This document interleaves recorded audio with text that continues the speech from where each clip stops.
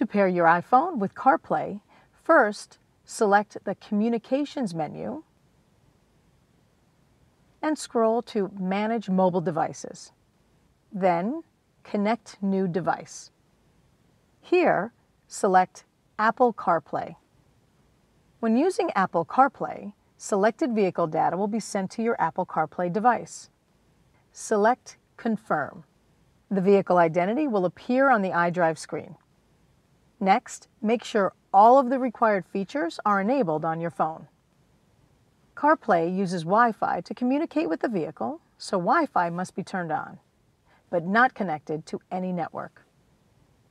Bluetooth should also be turned on and not connected. Ensure Siri is enabled by selecting here. To pair CarPlay to your BMW, select General in the Settings menu, then CarPlay.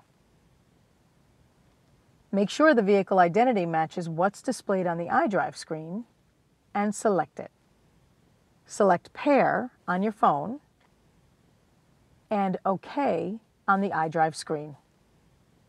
Next, you'll be asked to allow contacts and favorites to sync. Once the system has connected, the main menu of CarPlay will appear on the iDrive screen.